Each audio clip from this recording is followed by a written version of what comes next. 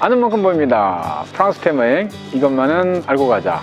로마 교황청에서 인정하는 4대 성지를 들면 예루살렘, 로마 교황청, 그리고 컴포스텔 센티아고, 그리고 나서 바로 프랑스에 있는 호까마두라고 하는 곳인데요. 이 호까마두, 아마두 성인의 유해가 발견되면서 유명해진 호까마두를 저와 함께 여행하시죠. 구독 꼭! 좋아요 꼭! 이 호까마두에서 놓치지 말고 꼭 보셔야 될 것이 세 가지가 있는데요. 첫째, 이 호까마두를 유명하게 만든 검은 성모 마리아, 모든 소원과 병고침의 은사가 있는 검은 성모 마리아를 놓치지 마시고요. 두 번째, 아마두 성인이 발견된 무덤. 세 번째는 재난이 생겼을 때 저절로 울리는, 스스로 울리는 종. 또 보너스, 이 게임하는 사람들은 다 알 텐데 성검이라고 해서 바위에 박혀있는 두란달 검을 놓치지 마세요. 지금부터 호까마두를 저와 함께 가보시죠. 프랑스 관광명소 중에 가장 많은 사람들이 방문하는 순서로 보자면 몽생 미셸과 에펠탑, 그리고 베르사유 궁전, 다음으로 매년 150만 명 이상의 관광객이 방문하는 최대 관광지 중의 하나인 호까마두. 마지막 빙하기 이후에 이 지역이 바다 밑에서 융기하면서 드러난 석회암으로 형성된 마을이라서 집 벽과 계단을 자세히 보면 고생대 바다생물의 화석들이 먼 옛날 옛적의 소식을 알려주는 곳이죠.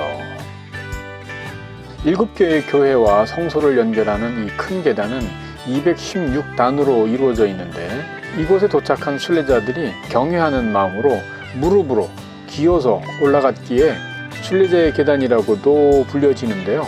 오늘날에도 여행자와 순례자들에게 경이로운 풍경과 신비한 영적 체험을 하는 곳으로 알려져 있답니다.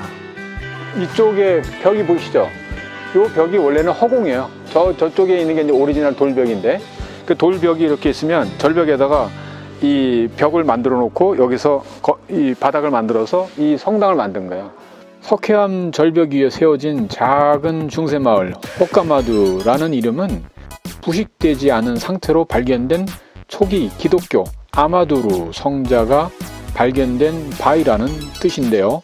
혹 플러스 아마두, 이게 시간이 지나면서 호까마두가 되는 것이죠.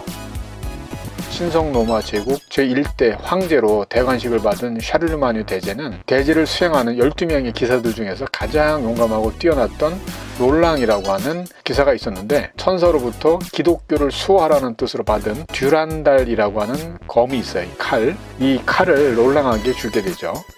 롤랑을 미워했던 배반자가 스페인군과 짜고 매복을 해서 이 롤랑의 후진 부대를 전멸시키게 됩니다. 최후까지 싸우다가 전설적인 롤랑이 생명이 다하는 것을 느끼고 자신이 가지고 있는 칼 듀란달이라고 하는 이 성검이 적에게 빼앗기지 않도록 계곡에 던졌다는데요. 그 칼이 수천 킬로미터를 날아와서 저 바위에 박힌 것이라고 하는 전설이 있어요. 자, 많은 사람들이 호까마두의 성지순례에 오게 되는데, 바로 우리 뒤에 있는 기적의 성당, 여기에 검은 성모가 있는데요. 이 검은 성모에게 소원을 빌면 모든 것이 들어준다고 합니다. 여러분들도 기도거리를 하나 준비하셔서 검은 성모에게 기도를 해보시기 바랍니다. 단 조심하셔야 될 것은 100% 들어주기 때문에 이상한 기도하시면 안 돼요. 들어가시죠.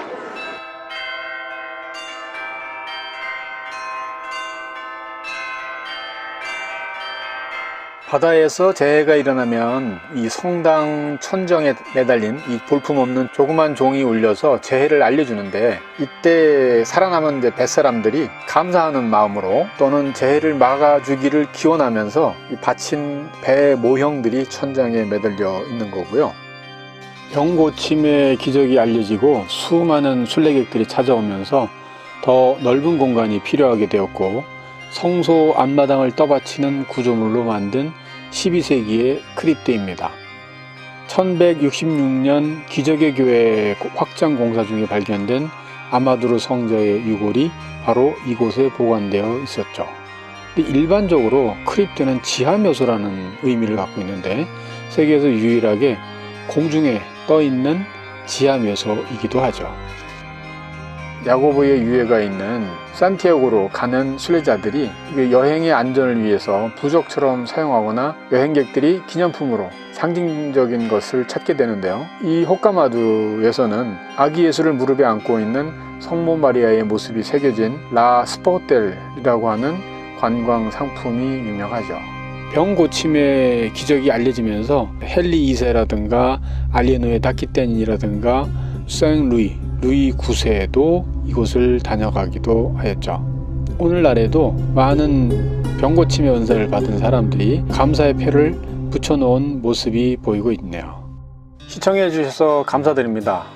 구독은 무료인데요. 오른쪽 구독과 알림 버튼을 누르시면 저희가 올리는 프랑스 정보 영상을 제일 먼저 보실 수 있습니다.